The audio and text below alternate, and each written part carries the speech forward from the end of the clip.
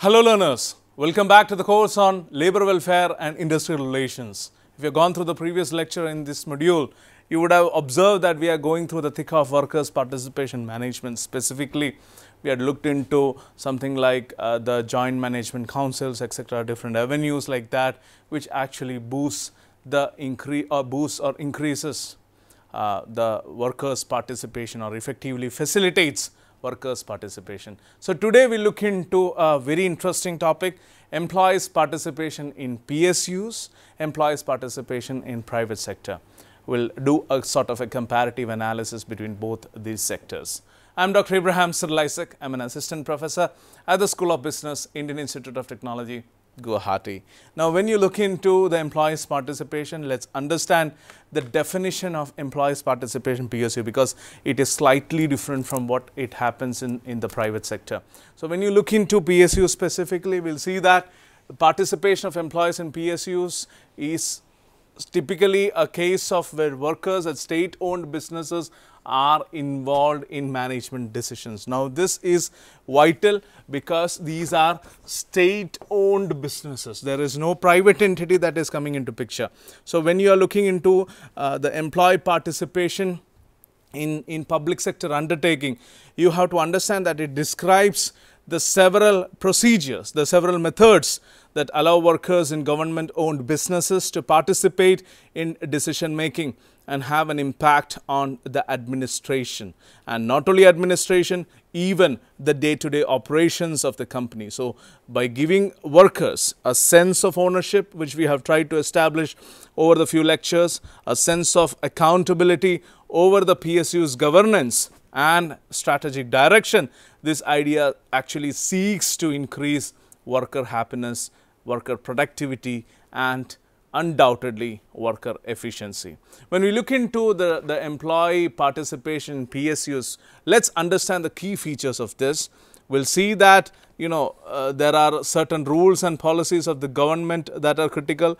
Let's understand from the involvement in decision making. When employee participation in PSUs are discussed, we should understand that it essentially includes engaging employees in the decision making process. So, what exactly it translates into? It allows them to offer expertise, allows them to offer consultations and even views on various aspects of organization. So, one would be involvement.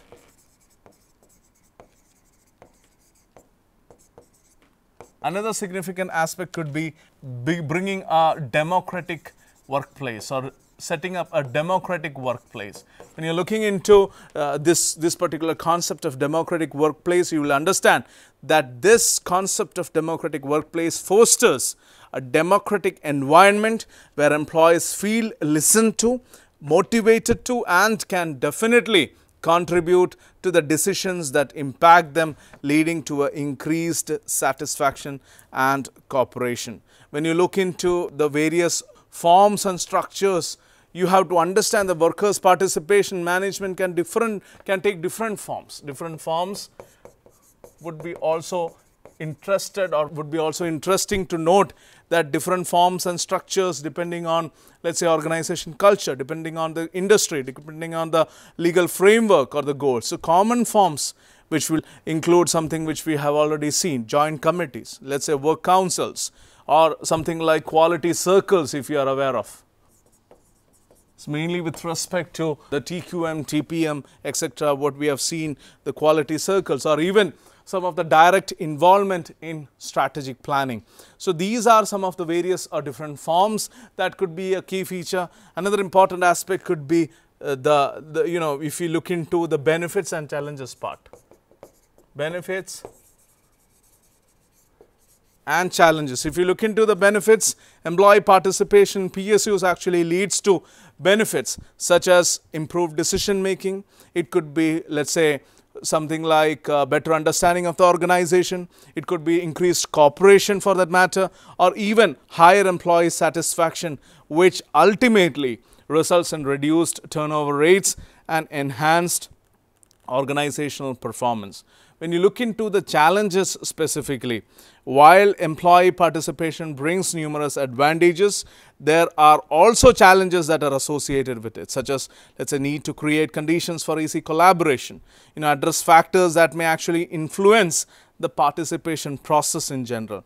So, rules and policies of the government, participation plans that are organized, trade union functions are all essential key features of the employee participation when we look into the case of PSUs. So, this is what we have to understand when you are looking into employee participation in PSUs. When you are looking into, let's say, something like the scheme of employee participation, how does it actually work? We have discussed about the different aspects associated with the employee participation, but how is generally done? This is what would be the interesting part. First and the foremost, we have Workers' Council.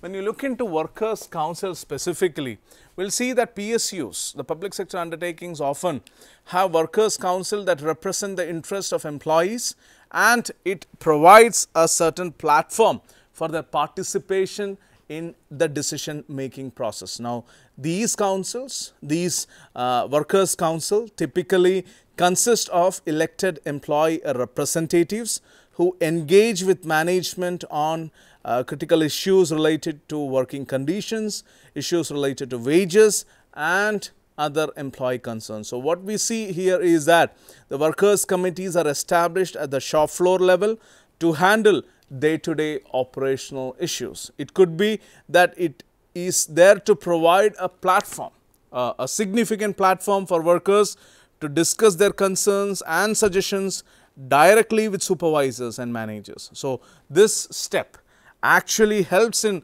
resolving all the minor disputes and certainly improving the workplace conditions.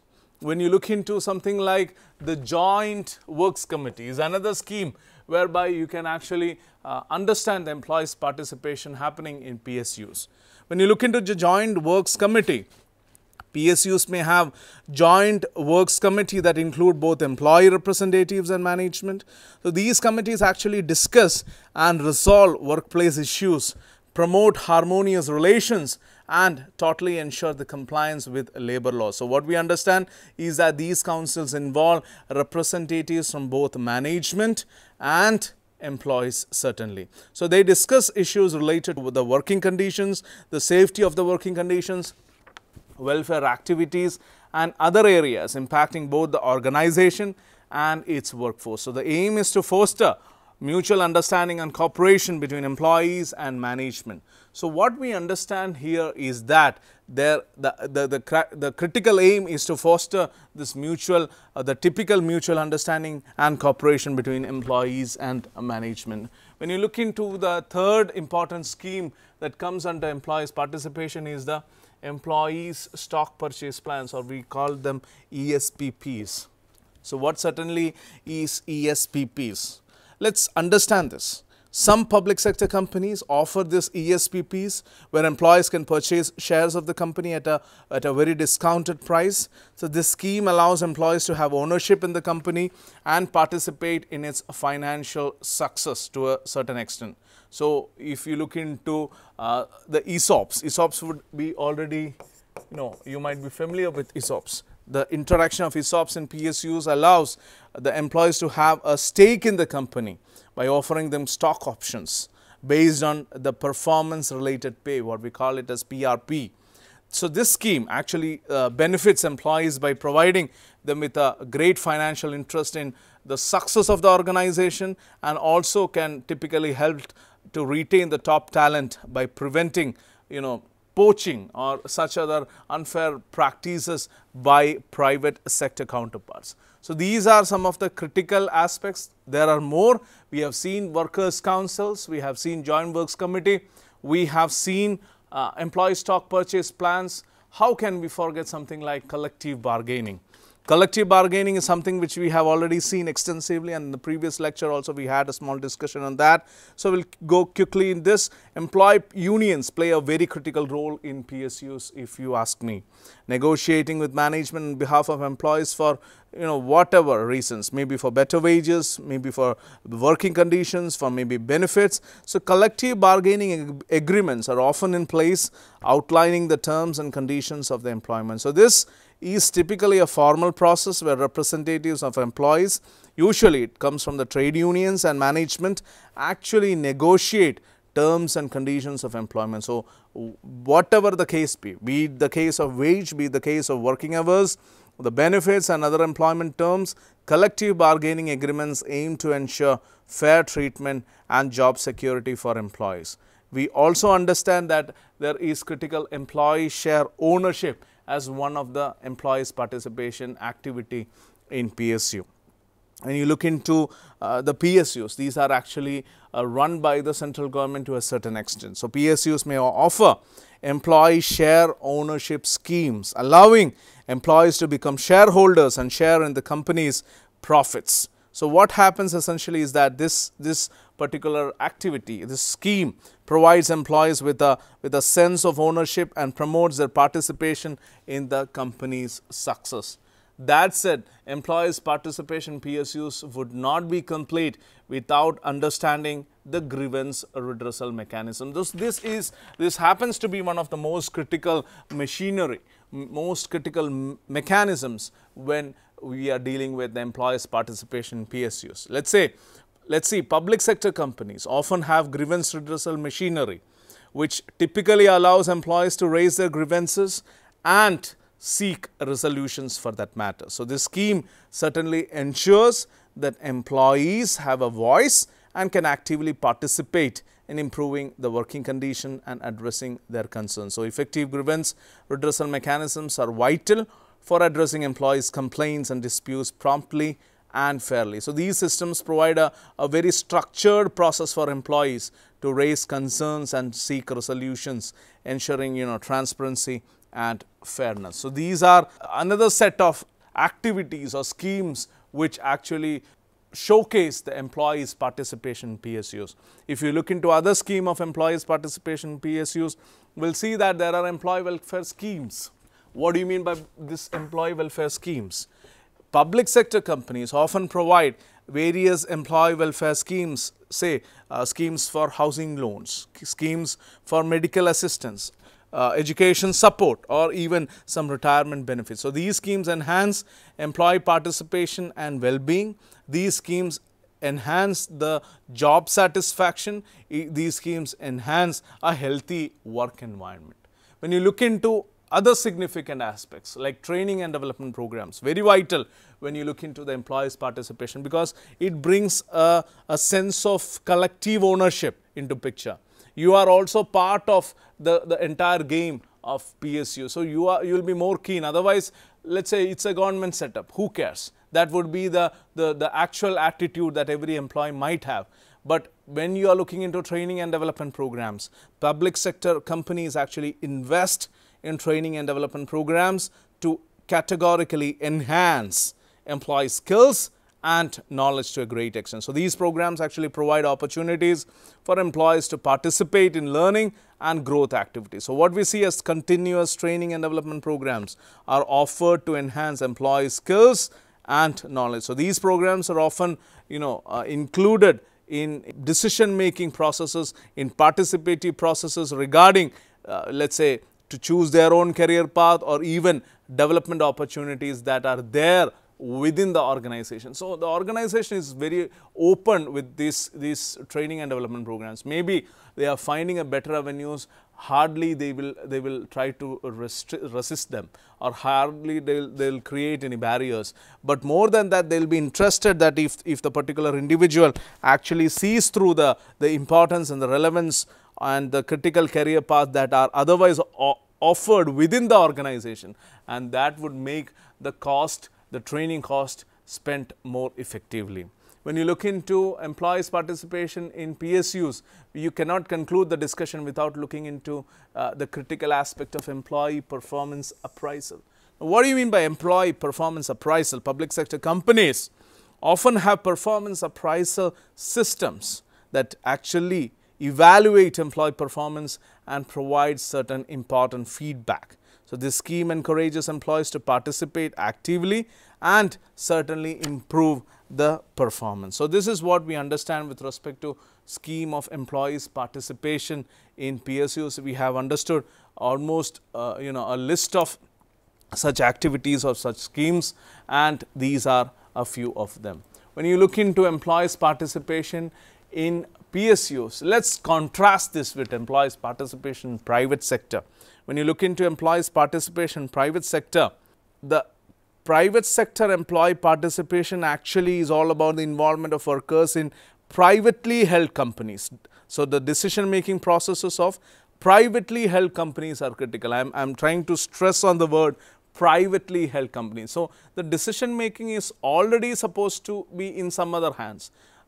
When it is more of a PSU, there could be a collective representation, but when it is private sector, then the sense of ownership actually only belongs to a few. Now, here the employee participation is very tricky.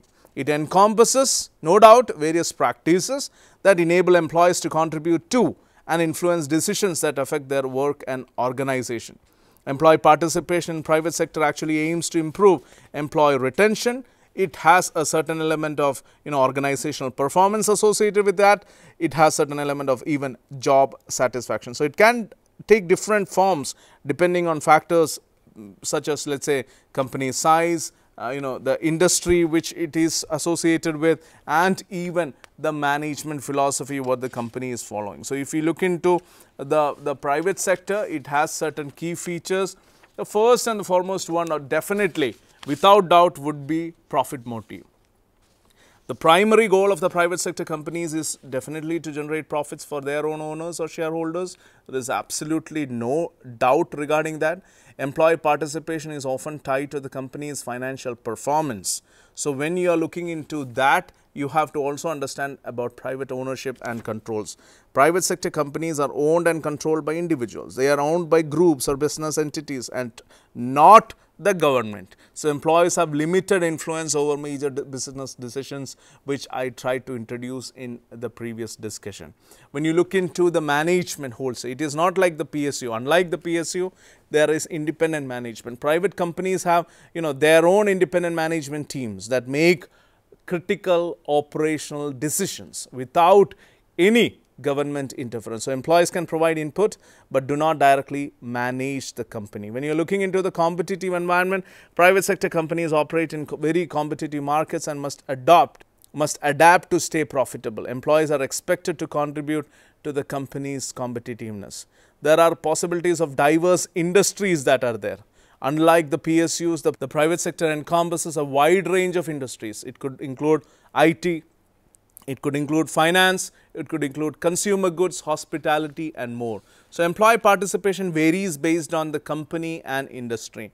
And finally, if you look into the profit sharing mechanism, some private companies offer profit sharing plans or maybe some stock options to incentivize the employees and align their interest with the company's financial success. But this is not universal.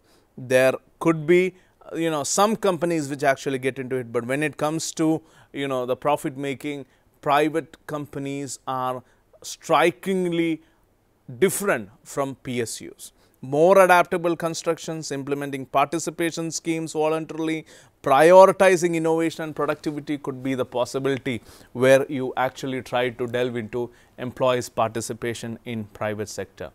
When you look into the general scheme of employees' participation in private sector, we will see that there are critical options which otherwise we try to introduce in the PSU case, but here we have some critical employees participation schemes. One is the ESOPs, employee stock ownership plans. Some private companies, some private sector companies typically offer these ESOPs where employees are given the opportunity to own shares in the company. So, this schemes allows employees to participate in the company's ownership and be a part of the financial success what the company is having. Now, what is ESOPs? ESOPs allow employees to own shares in company they work for. This ownership can be direct or through a trust fund. Now, what is the benefit of ESOPs? If you look into ESOPs, ESOPs align the interest of the employees and the shareholders. This is vital because this is one element which can bring both these entities, otherwise the distinct entities, employees and shareholders, together in one page, incentivizing employees to work towards the company's success as they benefit directly from the increases in the company's stock value. When you look into the second scheme, one was ESOPs, employee stock ownership plans, the second is profit sharing. Private sector companies may implement profit sharing programs where a portion of the company's profits is distributed among employees. So, this scheme actually incentivizes employees to contribute actively to the company's success and certainly reward them for their critical efforts. So, what happens with respect to employees who receive a share of the company's profit in addition to their regular compensation? This will get translated in the form of, let's say, cash bonuses or maybe sometimes stock options. What are the benefits of this? Profit sharing can motivate employees to perform better as their earnings are directly related now to the company's success. So, this is where the skin in the game is coming into picture. You are more involved in the game. When you are looking into the third important aspect, which is employee representation on the board of directors. This is also significant when you look into some private companies. Employees may have the opportunity to be represented in the company's board of directors. This enables the employees to have a direct voice in the company's decision making process. But please note, most of these interactions happen when you are experienced or you are somewhat different from the lot. When I am talking about difference, see, no private sector company will actually try to bring you into picture if you have constantly taken a stand against the whole organization for quite some time. If you are a yes man, if you are a person who is gullible, who is always in line with the organization objective. I am not denying or I am not instructing to go against the organization, but at times when you feel that something is not right, you have the right and you should have the guts to point out that it is not right. Many a time such people might not see themselves coming up the ladder or reaching, let's say, as a representative in the board of directors. This is what my whole contention is. When you are looking into aspects of employee participation in private sector, it is easily said that employee representation board of directors is there. But how significant? Who is representing that? All these are vital questions. Sometimes those people who are being disguised or masqueraded as the company, as the employee person, would be actually a company person, actually a employer person. He or she might not go with the actual standing or might not go against the actual standing of the employer in the first place. So, maybe they are given a chance, they are rewarded for their loyalty in that matter. Loyalty is not a bad thing, but when you are looking into something where you have to take a stand, you have to represent a larger good, a greater good or a greater number of people, then you have to look into what you are taking as a stand. So, employee representation on board of directors is good, but how effective it is, that has to be observed closely. When you look into other important schemes of employee participation in private sector, we have seen that there are certain employee advisory groups. Employee advisory groups are critical. Private sector companies may establish employee advisory groups or committees that actually represent the interests and concerns of employees. So, these groups typically provide a platform for employees to participate in the decision-making processes and actually provide critical, valuable insights to management. We also have, let's say, flexible work arrangements. See, as we have seen that, as the communication technology has evolved, there has been some changes or some forced changes like COVID-19. There had been some, change in the work contracts, new flexible work systems or work arrangements have emerged, which has also facilitated to this change.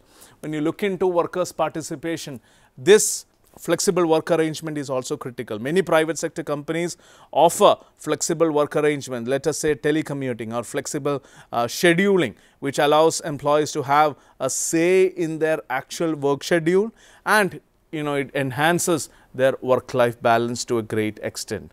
You also have something called employee surveys and feedback mechanisms. Private sector companies often conduct employee surveys to gather feedback on various aspects of the organization, including working conditions, employee satisfaction, and to a certain extent communication. So, this allows employees to participate in the decision making by voicing their opinions and voicing their suggestions typically. When you are looking into the employees' participation, other schemes in private sector, we have some arrangements like the employee engagement programs. What do you mean by the employee engagement programs? Private sector companies often have employee engagement programs that are aimed at involving employees in decision-making processes and actually fostering a sense of ownership and commitment. So, this can include, let us say, regular forums, it can include suggestion programs, it can include employee feedback mechanisms also. We also have some systems like the open door policy. When you look into many private sector companies having an open door policy where employees are encouraged to approach senior management with their ideas, concerns, and even suggestions. So, this certainly allows for direct employee participation and to a great extent input in decision making. These are some things which we already know. There are situations of team participation also that emerges or enhances the employee participation in private sector. When you look into team participation, private sector companies often promote team-based decision making. It is not individual decision making, but team-based decision making involving employees in cross-functional teams to actually address specific organizational challenges or projects. So, this allows employees to participate in critical problem solving and decision making process.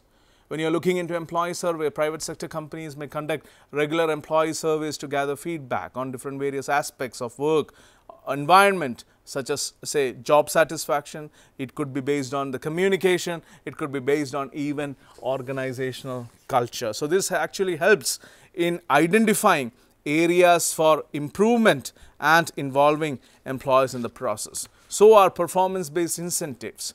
Private sector companies may have typical performance based incentive schemes that reward employees for achieving specific targets or goals. So, these incentives motivate employees to actively participate in achieving organizational objectives. So, when you look into the entire employee participation in private sector, we cannot conclude without acknowledging employee recognition programs and also the most critical training and development opportunities provided. When you look into employee recognition programs, private sector companies often have employee recognition programs to certainly acknowledge and appreciate employees' contributions. These programs can include awards, it can have a list of bonuses or other incentives linked to the performance, encouraging the employee participation and employee engagement to a great extent. And finally, you have the training and development opportunities. All these private sector companies invest in employee training and development programs, providing employees with opportunities to enhance their actual skills and knowledge. So, employees' active participation in these programs contributes to their professional growth and participation in organizational decision making. So, these are some of the typical possibilities where workers' participation could happen in private sector companies. We have tried to compare and contrast between public sector undertakings, PSUs, and private sector companies. The critical aspect is worker participation is essential.